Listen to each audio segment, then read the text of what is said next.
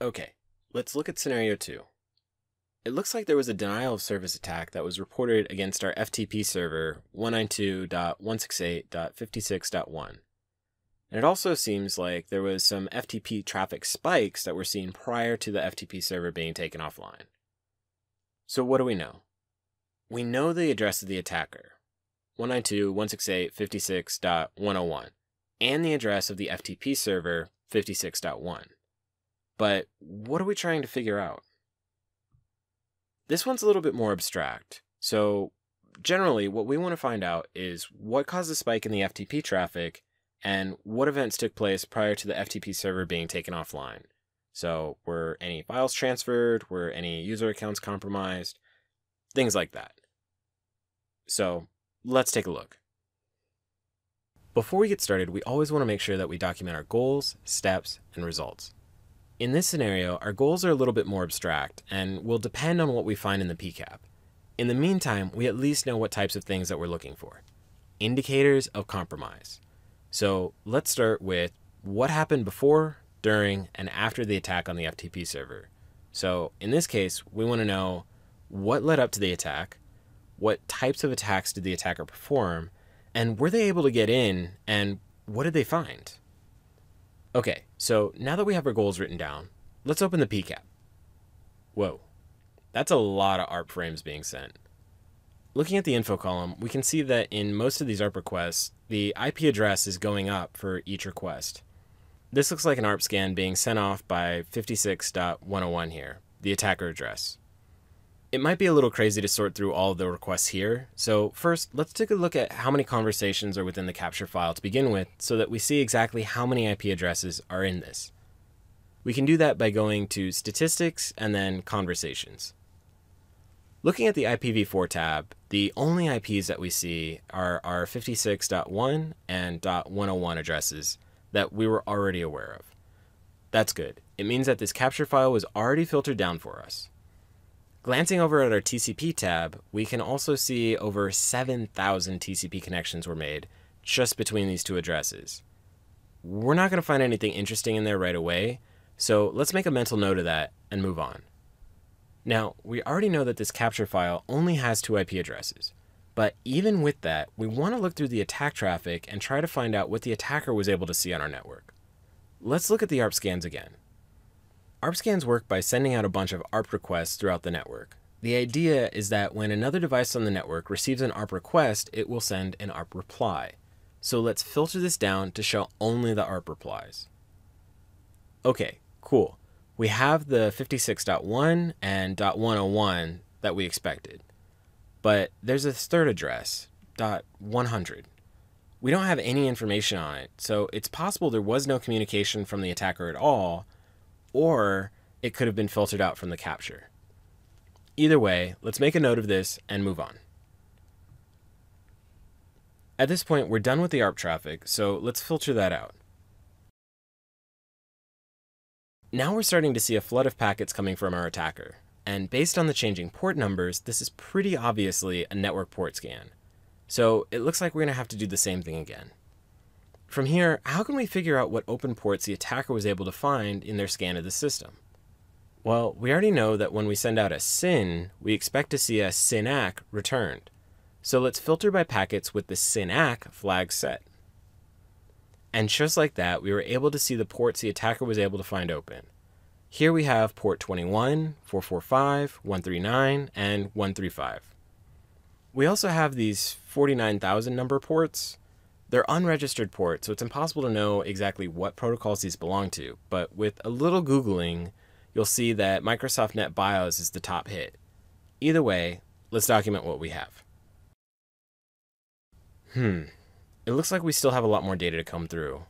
We know this is an FTP server, so let's eliminate the obvious and filter out port 21. With that, we can separate the signal from the noise and verify that these are the only open ports the attacker was able to find. And sure enough, this is all we have. There seems to be a few more SYN-ACK flagged packets in the mix, but looking at the stream ID, those aren't seen until well beyond the attacker's port scan results, which makes sense given how TCP works. You can take a look at these on your own if you would like. we will eventually get to them, but following a formal methodology doesn't just mean that you'll get the answers that you're looking for, it also means that you'll get the context of those answers. So in the meantime, these can be safely ignored. Now, let's look at the FTP traffic on port 21. Okay, so this looks like the huge flood of FTP traffic we were told about. We've already seen the traffic that's part of stream 20. That was the port scan we documented earlier. But after that, we start to see a lot of connection requests going straight to port 21. Let's follow one of the streams and see what we can find.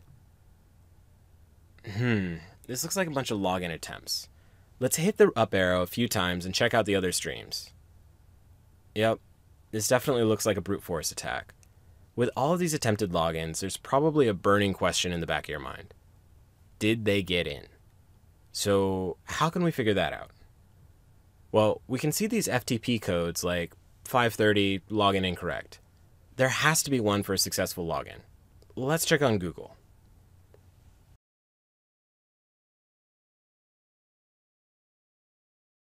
There it is, FTP response code 230. Let's put that in our filter and see what we can find. Awesome. There's only 2 streams and it looks like both of them have the response 230. Let's check them out.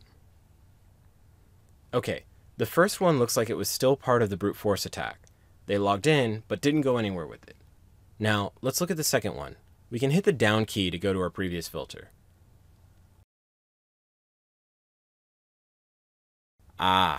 This one's a bit more interesting. Here we can see that they logged in with the anon, then they listed the directory, changed to images, listed the directory again, and downloaded the file called whywecan'thavenicecat.png. And the server is even so kind as to tell us the exact size of the file, so we definitely want to write this down. Since this is all over the network, we can see the results of each command. Let's hit the up arrow a couple of times and step through the streams. Here we can see the contents of the first directory, the second directory, and then this looks like the PNG that the attacker downloaded. If we didn't know any better, we could look at the first few bytes and match that to a file signature. In this case, PNG files simply spell out PNG in their signature. So that makes it easy on us. Now, something that I want to point out is with real-world capture files, it won't always be as easy as pressing the up arrow in the streams list. Sometimes the next stream or the next several streams are actually parts of other traffic. This is why you need to filter packets and list conversations as your first steps when analyzing PCAP files. Another way we can quickly find a downloaded file is to look in the conversations list. We know the size of the file given by the FTP server's response, so all we need to do is find a conversation that has at least the same number of bytes. Then we can filter by that and look at the stream. This is also how I tend to do a quick and dirty analysis of a packet capture to see if there are any obvious files within the PCAP that can be extracted.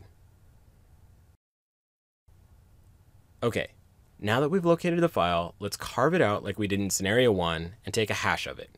That way we can compare the hash against the hash of the original file on the server for integrity.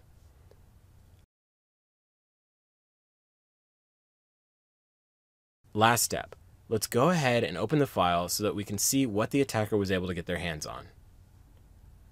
Well, that's disturbing, but hey, you know what? We're done. Let's hop back to the slides and review what we found. Okay, recap. The attacker sent off an ARP scan of the subnet 192.168.56.0. They were able to find the address 56.1, which was the FTP server we were looking in to begin with, and we also found this address 56.100, which we don't have any traffic, so we couldn't really do any further analysis on. The attacker then started a port scan against the host 56.1 and found several ports, so port 21, 445, 139, 135, and so on. After the port scan, the attacker set off a brute force attack and was able to find the credentials anon. And with those credentials, they were able to download a file, whywecan'thavenicecat.png, and we were able to carve that file out of the network bytes, and we have a sum of the file to compare to what's on the server. Well, that's all I have for you guys. If you managed to stick through this far, I just want to say thank you. Netsec is a passion of mine, and I'm just glad to have the opportunity to share this with you. Now, I don't want to let you go empty-handed. Here's a few resources that I use to get started, and a few more that I still use to better my own skills. Some of the ones that I want to point out here are forensicscontest.com, honeynet.org, and malwaretrafficanalysis.net. Forensicscontest.com I cannot recommend enough. This is the group that runs, or at least used to run, the DEF CON Network Forensic Challenges. Their online puzzles start off pretty easy and then slowly build to incredibly complex challenges. Hands down, the best place to start here. Next, honeynet.org I would say are more intermediate and advanced level challenges. They'll require you to do some of the same stuff we did in here, plus a little bit more malware analysis on the end. Finally, if you want a real-world challenge, check out malwaretrafficanalysis.net. This blog is almost exclusively real-world attack traffic, and you're going to really need to think outside of the box sometimes to find what you're looking for. If some light reading's more your thing, here's a few books you're going to want to check out. Practical Packet Analysis, another great resource for beginners. Once you're finished with that, Network Forensics Tracking Hackers Through Cyberspace is a good one to bump up your skills to the next level. This one was also written by the DEF CON Network Forensics people. If you want to learn how to use these techniques into your current incident response process, check out NIST Publication 886 as a guide to integrating forensic techniques. And then, of course, the file signature database that we used earlier, GaryKessler.net. Well, again, thank you for taking the time, and I hope you learned something new. If you like this workshop, series, or whatever you want to call it, let me know your thoughts in the comments down below. Also, let me know if there's a particular Netsec topic you'd like me to cover next. Who knows, I might make a video of it. Anyways, check out the links in the description below, and don't forget to like and subscribe to see more videos like this. I'll see you next time.